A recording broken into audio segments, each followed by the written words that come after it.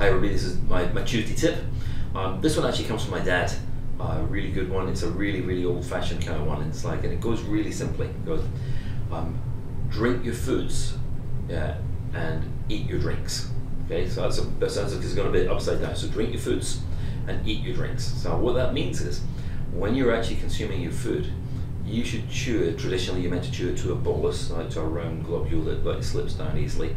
Don't know anyone that does that. I think everyone just kind of wolfs it, where nobody's got the time anymore, right? But if you actually drink your foods, that means you've chewed it and masticated it to the point that it is much easier to digest. You've got salivary amylase, which starts the digestion in your mouth, and then it actually helps the whole process.